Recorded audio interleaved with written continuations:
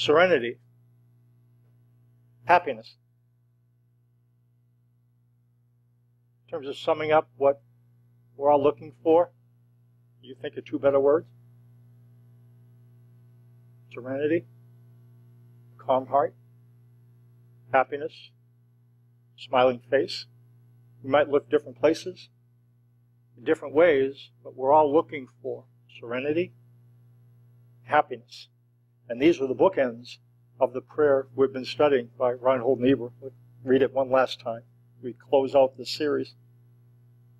He writes, God, give us grace to accept with serenity the things that cannot be changed, courage to change the things which should be changed, and the wisdom to distinguish the one from the other, living one day at a time, enjoying one moment at a time, accepting hardship as a pathway to peace, taking, as Jesus did, this sinful world as it is, not as I would have it, trusting that you will make all things right if I surrender to your will, so that I may be reasonably happy in this life and supremely happy with you forever in the next, so that I may be reasonably happy in this life and supremely happy with you in the next. We think of supreme happiness, supreme serenity, if there was ever a place where these two would seem to have been safeguarded, where you'd expect to find them, it would be in the Garden of Eden. Interestingly, even there, serenity and happiness slipped away. In a perfect world, paradise lost. In a perfect world, paradise lost. Let's inspect the wreckage briefly, and I'm going to read some portions, and let's try to determine what happened. When did they leave, and how did they leave? I'm just going to read just 3 short passages from Genesis. It says, the Lord God took the man and put him in the Garden of Eden to work it and take care of it. And the Lord God commanded the man, you are free to eat from any tree in the garden, but you must not eat from the tree of the knowledge of good and evil. For when you eat of it, you will surely die. And that's in Genesis 2, and then we go a few verses, and this seems to be just Adam and God. And then it says, then the Lord God made a woman from the rib he had taken out of the man, and he brought her to the man. The man said, this is now bone of my bones and flesh of my flesh. She shall be called woman, for she was taken out of man. And then they connect, and they live together. They find in one another the companionship that they've wanted. And then in chapter 3, the serpent shows up and speaks to the woman. Now the serpent was more crafty than any of the wild animals the Lord God had made. He said to the woman, did God really say, you must not eat from any tree in the garden? The woman said to the serpent, we may eat fruit from the trees in the garden, but God did say, you must not eat fruit from the tree that is in the middle of the garden, and you must not touch it, or you will die. Something was lost in the translation. When God talks to Adam, he says, you must not eat fruit from the tree of the knowledge of good and evil. And by the time we hear from Eve, she says it goes from that to you must not touch it. I watched Columbo last night. Everybody, Columbo, you know that? Rumpled thing, and he's, oh yeah, one more question. Is it true that God said to Adam, you must not eat fruit from the tree? And one question, what was it that Eve said? You must not touch it. Why the fence law? That's not what God said to Adam. So where did Eve get that? That's a good question, don't you think? Good question. God was pretty clear with Adam. Don't eat. And Eve said not only not eat, but don't touch. What happened? I think something got lost in the translation. I think Adam felt insecure, and he wanted to protect Eve from even getting close to the tree. So what did he do? He put a fence law around it. The real law was don't eat. You know what a fence law is? So that you don't even get close to not eating. Don't even touch the tree. But God didn't say that. He said don't eat. Why the fence law? Why a fence law? What was he protecting? Who was he protecting? He was protecting Eve. Who was he protecting Eve from? God. Protecting Eve from God? Insecurity? Yeah, I think so. And then it says, you shall surely not die. The serpent said to the woman, for God knows that when you eat of it, your eyes will be open, and you will be like God, knowing good and evil. You know what? Insecurity is infectious. Insecurity is infectious. It goes from we can't touch the tree, and then it becomes, you know, God doesn't want you to be like him, knowing good and evil. And then she sees the tree and it's good for wisdom, and she wants to eat the fruit. Cursory examination of what happens in the garden blames the woman. Deeper inspection reveals that before sin entered and happiness exited, Serenity had already left. When did Serenity leave the Garden of Eden? Apparently sometime between when Adam was told and Eve was told. Because it was a lack of serenity that caused Adam to be able to say, Eve, don't even touch the tree. You know why? Because I'm concerned that if you eat it and then you're gone, I'm going to be alone again. And I don't want to experience that. I don't want to do without you. So, Serenity had already left. And interestingly, Serenity left even before human sinned, poisoned the human mind. Doubts about God's character took root first in Adam and then in Eve. So, here's what we find in the Garden of Eden. Interestingly, the exit of happiness was preceded by the entrance of sin. But, what we usually say, it was sin that caused it, wasn't it? The entrance of sin was preceded by the exit of serenity, unbelief. Now, we live east of Eden. And if serenity and happiness couldn't exist in the Garden of Eden, which chance do we have? We're in a tough place. We're in a tough spot. Things happen that we don't want to happen. We're threatened, like they weren't threatened in the garden. Now human sin does infect the mind and the heart. And that makes it worse. It doesn't create the problem, but it certainly exacerbates it. Happiness now is like mercury. You ever do that in school? Try to pick up mercury? You know, it slips around, you try to pick it up. It's hard to get a hold of. Happiness is like mercury. It's hard to get a hold of. You try to grab it, and what happens? It's kind of squeeze through your fingers. What should we do then? How do we live east of Eden? You know, one of the guys who was in a place probably to experience as much of serenity and happiness as anybody that has ever walked the planet was Solomon. Solomon lived at a time when Israel was powerful, and he was wise.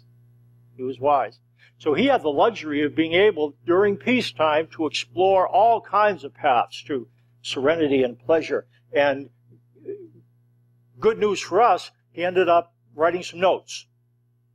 And it comes to us as the biblical book of Ecclesiastes, which he penned. And so we can learn from his pursuit of serenity and happiness to try to find out what he found out and learn from his example. What it says in Ecclesiastes chapter 2, Solomon writes, I wanted to see what was worthwhile for men to do under heaven during the few days of their lives. I undertook great projects. I built houses for myself and planted vineyards. I made gardens and parks and planted all kinds of fruit trees in them. I amassed silver and gold for myself, and the treasure of kings and provinces. I acquired men and women singers, and a harem as well, the delights of the heart of man. I became greater by far than anyone in Jerusalem before me. In all this, my wisdom stayed with me. I denied myself nothing my eyes desired. I refused my heart no pleasure.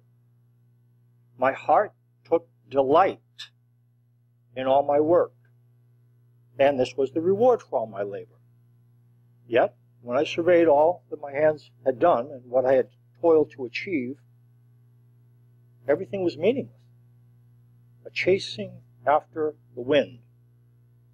Nothing was gained under the sun. Serenity and happiness are what we look for. We look in different ways. Some of us focus relationally. Calmness and happiness come with making a connection. Some of us, that's really what does it. Sitting down, connecting with family, connecting with friends, forging an interrelational bond. That's it. Some of us, we focus vocationally. We try to be productive. Calmness and happiness comes with making a difference. Creating something, producing something, getting something done. Some of us are more task-focused. Some of us are more people-focused. How many of you would say, if you had to choose one or the other, task-focused versus people-focused, how many of you would say, Mike, I think I probably am more people-focused than task-focused? People-focused? Okay. Task-focused? How many would you say, oh, not even. About even. Solomon's search for happiness led him down both roads. Pleasure, in terms of connection, productivity, gardens and study and all kinds of stuff. It turned out to be a chasing after the wind. He said, yes, when I surveyed all that my hands had done and what I had toiled to achieve, everything was meaningless. He went as far down the road to productivity and people as anyone is ever going to go. He had unlimited resources, the opportunity and the power and the resources to be able to travel farther down the road of productivity and people than you and I will ever do. And yet when he comes to the end of that road, it's not what he imagined it would be. He comes up with an assessment in Ecclesiastes 5. It's in your worship folder. Moreover, he says, when God gives any man wealth and possessions and enables him to enjoy them, to accept his lot, and be happy in his work, this is a gift of God. He seldom reflects on the days of his life because God keeps him occupied with gladness of heart. Reasonable happiness is pretty subjective, isn't it? What would you need to be happy? Reasonably happy. Reasonable happiness for one person isn't the same as reasonable happiness for another. Some of us can be reasonably happy with a constellation of relationships. Some of us can be reasonably happy with an accumulation of accomplishments, different levels. We're all looking for the same thing, though. And our search at the Garden of Eden leads us to wonder, I wonder if we're going to find what we're looking for. In the Garden of Eden, serenity and happiness are siphoned away. Solomon has all the resources to be able to pursue those in spades, and he comes up kind of empty. We might reason, you know what the problem is? Unrealistic expectations. We just expect too much of life. You know, we got to moderate our expectations. Or we need to work on people to get them to live in light of our expectations. We either have to change what we want, our will, or we have to change what they decide, their won't. So we influence our will or their won't to try to bring this into play, because when people are doing what we want them to do, and we have mostly of what we want to have, we approach serenity and calmness. Interestingly, Solomon puts a snag. He says this in Ecclesiastes 3. I have seen the burden God has laid on men. He has made everything beautiful in its time. He has also set eternity in the hearts of men, yet they cannot fathom what God has done from beginning to end. There is a burden that God has laid on men, and it's on you. There's a burden you deal with. And it's one that God laid on you. And He understands it. And He knows that it feels like a weight. He understands it.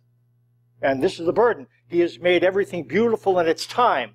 But He has set eternity in our hearts, and we cannot fathom what God has done from beginning to end. He has made everything beautiful in its time. The problem is times change. It's nice to see trees. It's nice to see leaves, but the leaves are going to fall, and they are going to collect on my lawn and in my gutters and in your gutters, and that's just the way things are. Things are beautiful, but then, well, here's what Solomon said. There's a time for everything and a season for every activity under heaven. A time to be born, a time to die. A time to plant, a time to uproot, a time to kill, a time to heal, a time to tear down, and a time to build, a time to weep, a time to laugh, a time to mourn, a time to dance, a time to scatter stones, and a time to gather them, a time to embrace, and a time to refrain, a time to search, and a time to give up.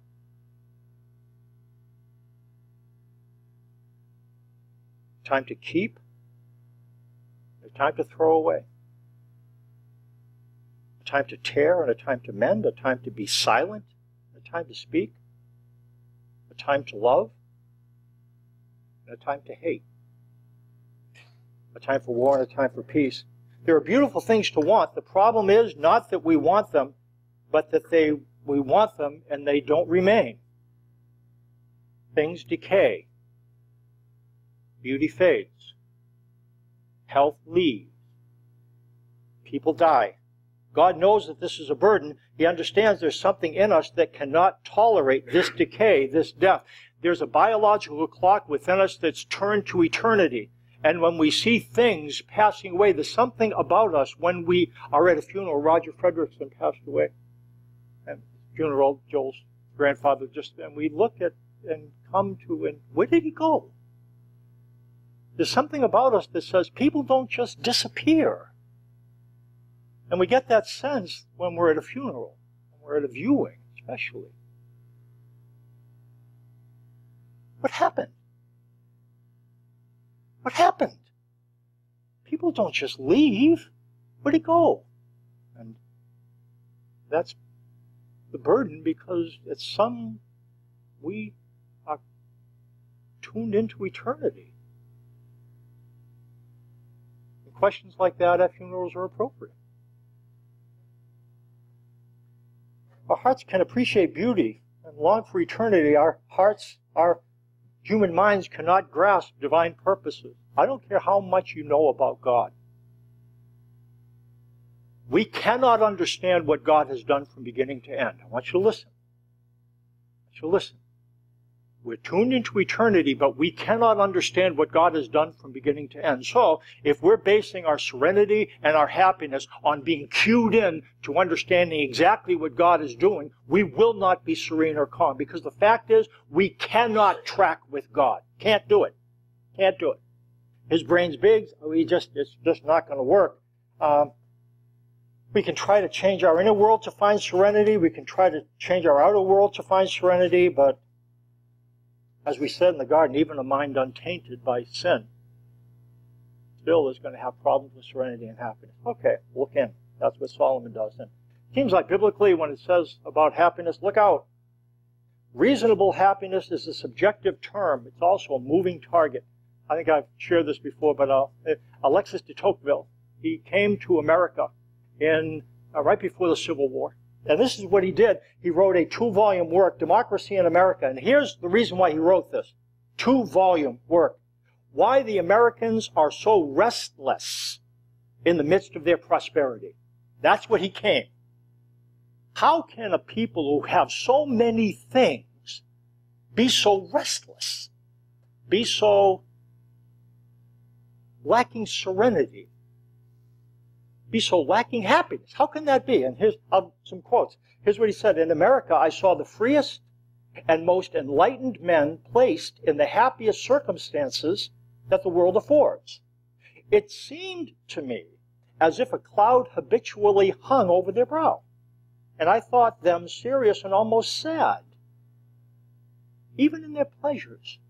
That's interesting. He goes on, a native of the United States clings to this world's goods as if he were certain never to die. He is so hasty in grasping at all within his reach that one would suppose he was constantly afraid of not living long enough to enjoy them. He clutches everything. He holds nothing fast, but soon loosens his grasp to pursue fresh gratifications. And he closes. He who has his heart set exclusively upon the pursuit of worldly welfare is always in a hurry. But he has but a limited time at his disposal to reach, to grasp, and enjoy it. That was before the Civil War. Now we live on the far side of World War II. In World War II, most places on the planet were devastated.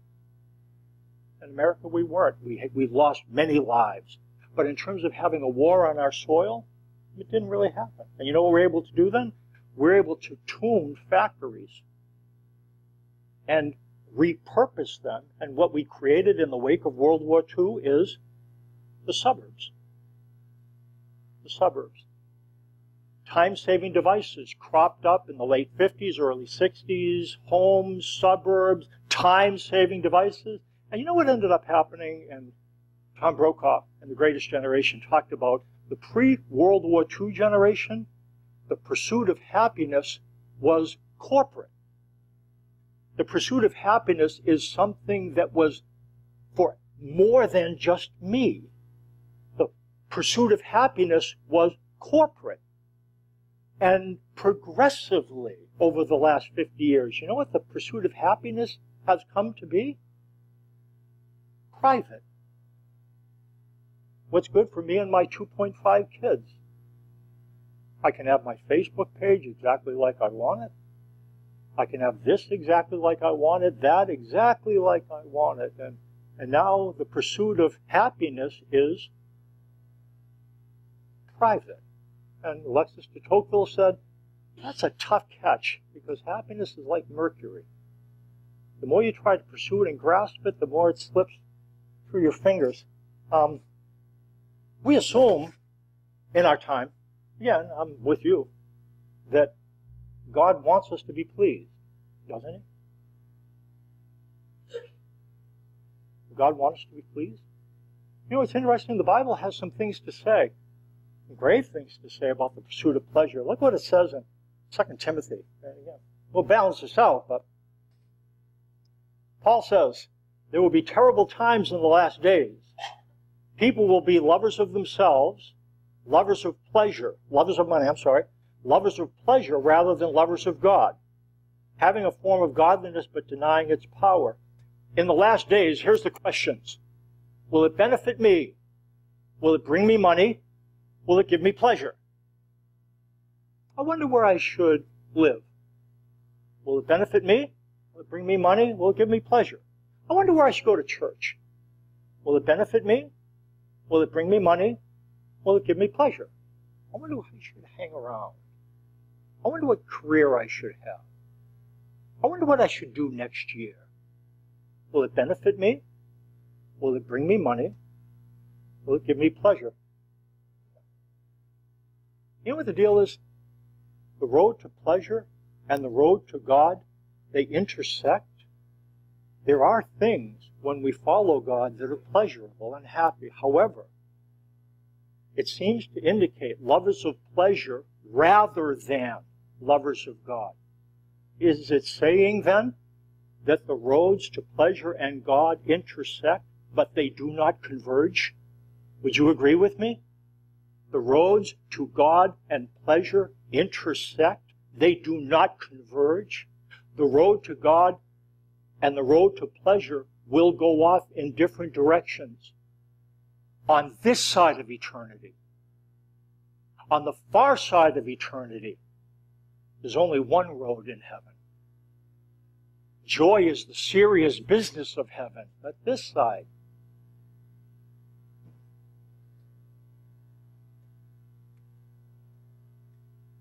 That's why Solomon encourages us to look up. Look what he says. Remember him before the silver cord is severed, before the golden bowl is broken, before the pitcher is shattered at the spring, or the wheel broken at the well, and the dust returns to the ground it came from, and the spirit returns to God who gave it. What Solomon does, having expected and driven towards pleasure, he ended up saying this, look out, you might not find what you're looking for, and look up at some point, because at some point you will and we will give up our spirits. We are spirit beings in mortal bodies.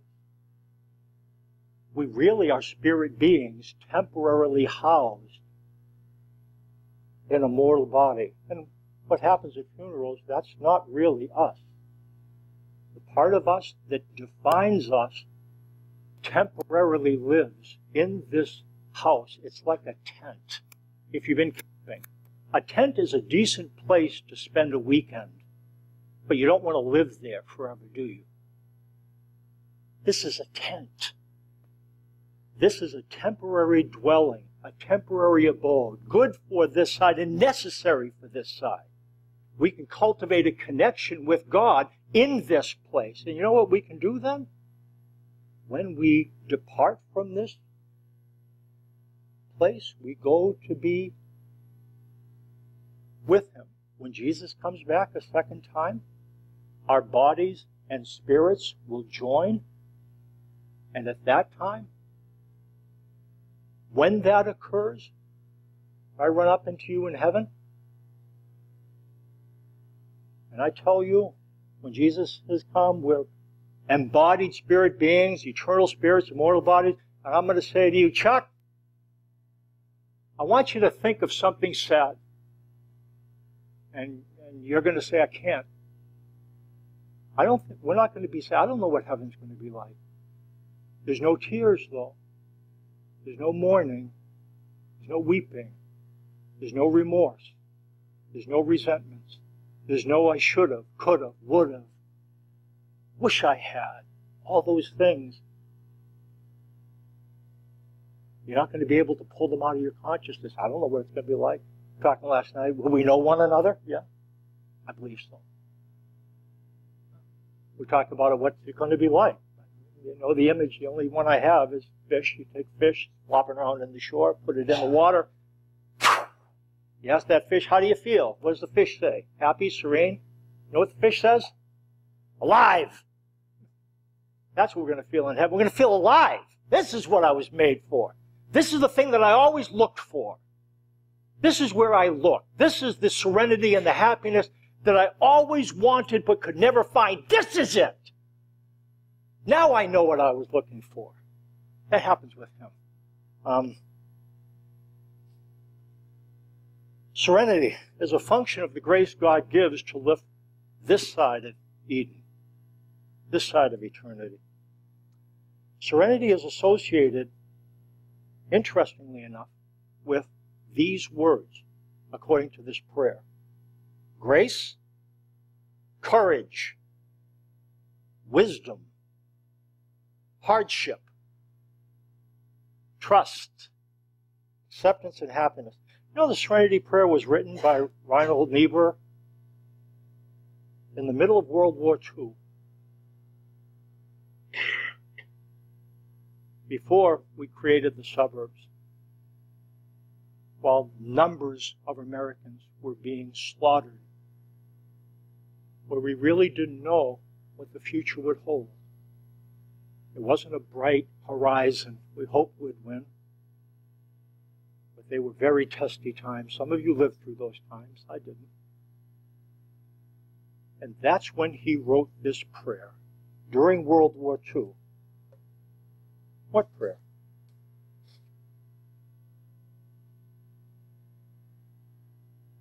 As a German pastor living in Massachusetts, the world falling down around our ears, God give us grace to accept with serenity the things that cannot be changed. Courage to change the things which should be changed. And the wisdom to distinguish the one from the other. Living one day at a time. Enjoying one moment at a time. Accepting hardship as a pathway to peace. Taking as Jesus did the sinful world as it is, not as I would have it. Trusting that you will make all things right if I surrender to your will, so that I may be reasonably happy in this life and supremely happy forever with you in the next. Would you agree with me? Saying that prayer in the middle of the 1940s and saying that prayer today is a little bit different. Would you agree with me? Has a little more teeth then, a little more substance. Elizabeth Sifton, Niebuhr's daughter, she wrote a book about her father's prayer called the Serenity Prayer. Here's what she says. All too often, the Serenity Prayer has been construed as a way to say something clever about life's difficulties, rather than as a true petition for grace and wisdom in an impossible world. Though I think most AA members understand it rightly. I would agree with her. Most AA members, they can look in their rearview mirror at the loss of some things. They understand their powerlessness. There's divorces in their rearview mirror, and the loss of children, the loss of vocations, difficult. And when they say the Serenity Prayer, some of you live by it, there's some teeth to it. She goes on, perhaps it's that for many people praying is a kind of reassuring, pleasant activity which in itself they find soothing. She writes, the contribution and renunciation that one must experience to arrive at real hope or reassurance aren't part of the scheme. In an inanely amoral, frivolous, and profit-driven world, she writes, we may lose the ability to hear such a prayer. Where do we land with this? Look up. Interestingly, look what it says in 1 Peter 1. And it's pointing us to that time when Jesus will come a second time. If we have departed prior to then, if I have moved out of this temporary dwelling and have gone to be with him, when Jesus comes a second time, my body, that physical part of me that I left behind, will come up. It doesn't matter if it's cremated. God's not going to go, oh, he got cremated. Where is his ashes? I hate it when they do this. Now I'm going to have to find that thing. No, it's not the way it works. Not the way it works. Our body is going to come up, and the body and spirit are going to join one another. And what it's doing, and do you know that that's why Christ came? For God so loved you that he gave his one and only Son, that if you would believe in him, you wouldn't perish but have eternal existence, eternal life. And at that time, when Jesus comes a second time, and those of us who have already passed unite, and those of us who are still here, body and spirit, will be together with him. That's what it's talking about in terms of the focus. And I'm going to tell you what it says. That's the focus. You got that? When immortal spirits become connected to immortal bodies, and we live in the form that Jesus lives in right now. Jesus is an immortal spirit in an immortal body, correct? He came to the earth and he left bodily. And we're going to exist in the same way. He is the first of a new generation. eternal spirits in immortal bodies. Do angels have immortal bodies? Do they? They don't have bodies. Who has a body in heaven? Who's going to join them? Everybody who believes in him. Immortal spirits in immortal bodies. That's something like that. What it says. Now look at what this verse indicates in terms of looking at that. Therefore, prepare your minds for action. Be self-controlled. Set your hope fully on the grace to be given you when Jesus Christ is revealed. What is that saying? Set your hope fully on the grace to be given you when Jesus Christ is revealed. When is your ship going to come in?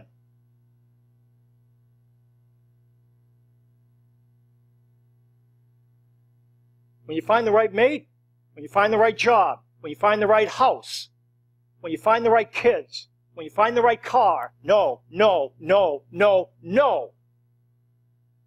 When you have enough retirement, when you have enough money, when you have, no, no.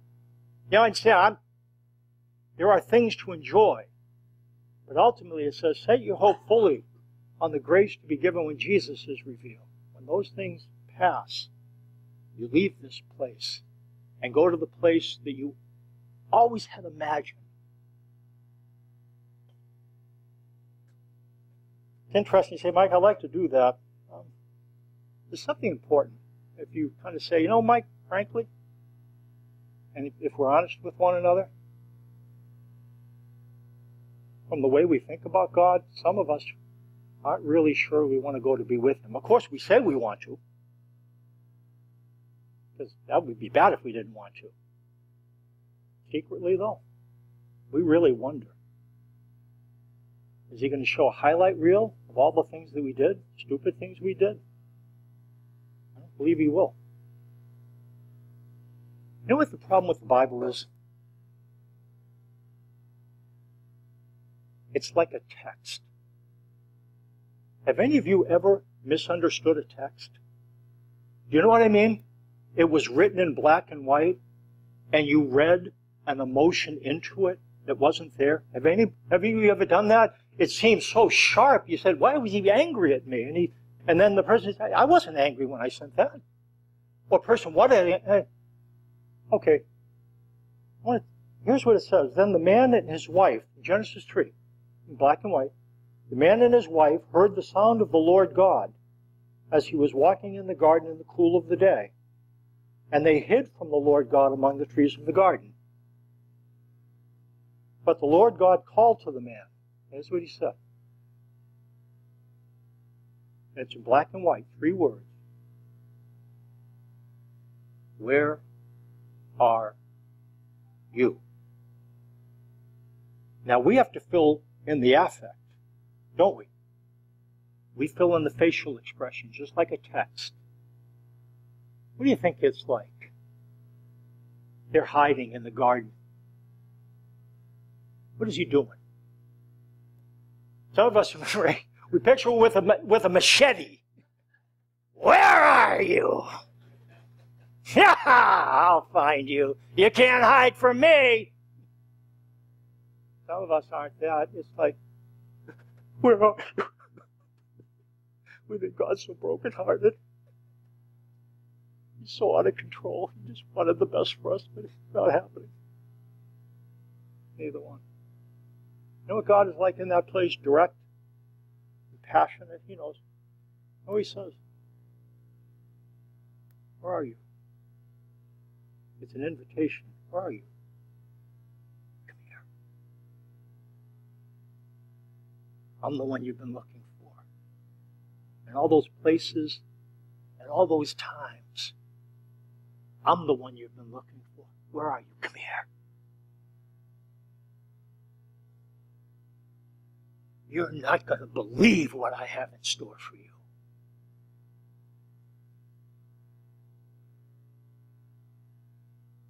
You're not going to believe it.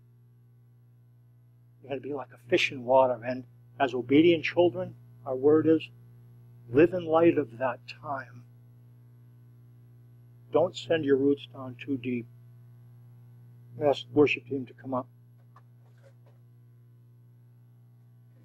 Would you agree with me?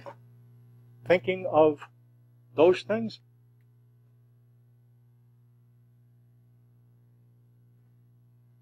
Reasonably happy?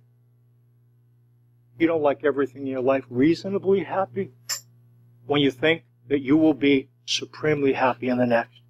Yeah. And Father, you know what our hearts are longing for. You understand us. I pray that you would give us the sense of your character and your purposes. Increasingly, it doesn't happen all at once. We find ourselves dialing a little more towards eternity, a little less into now. It's not that we avoid now. We stick our head in the sand. It's not what we're supposed to do. There's things to take care of, things to do, and reasonable happiness, but not supreme. And when we kind of get the difference between that, we find ourselves being less driven, a little more gentle, a little more serene, a little more calm, a little more happy. Reasonably so. Continue to allow us to know you so that we would be the people you want us to be. In Jesus' name, amen.